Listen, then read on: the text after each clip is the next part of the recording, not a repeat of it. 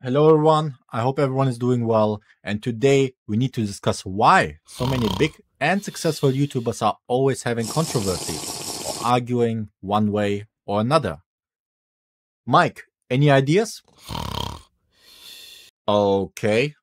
Robert? Thank you, sir. I think there are multiple reasons for that.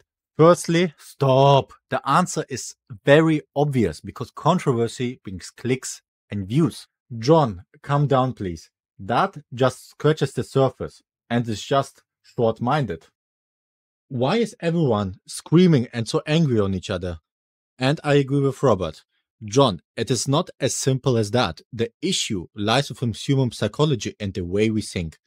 Everyone, including YouTubers, have their own set of opinions and viewpoints. Exactly. Following up on that, we also have to look at personality and behavior because some YouTubers, like Logan Paul, etc., use controversy to gain views, but do not want to be actually creative.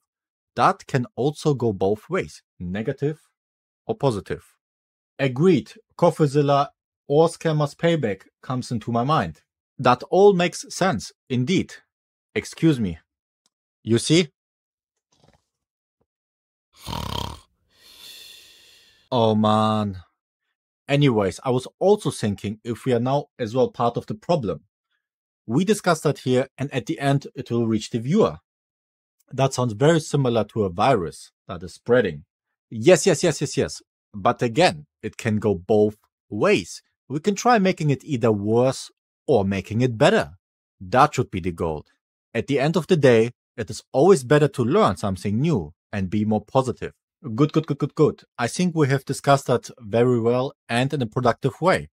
I have invited Asmongold so he can give us a bigger insight into that. Let's welcome him.